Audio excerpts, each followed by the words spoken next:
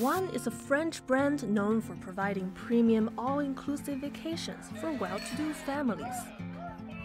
One is a snowy Chinese town nestled in the country's far north forests.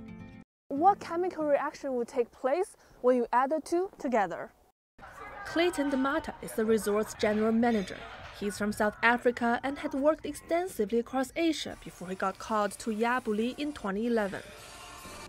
Yabuli was a village unknown even to Chinese until snowy hills were turned into ski lanes in the late 1990s as the country started developing winter sports. Unlike other companies in northeastern China, Club Med has not had a hard time attracting staff because they rotate among its many locations within China and globally. 13 years since opening its doors, Club Med Yabuli is proving to be a successful investment.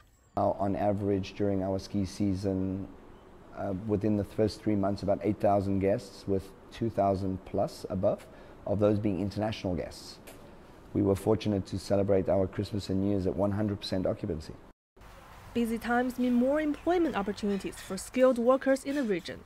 Every season we go and do a small presentation at the university. We like to offer this opportunity to all of them to come and experience, number one, what it is to be working in a hospitality industry, as well as to work in an international setting.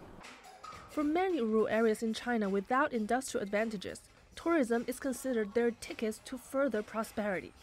Having foreign investment in that equation brings not just funding, but also a diversity of cultures and concepts whose impacts reach beyond the businesses.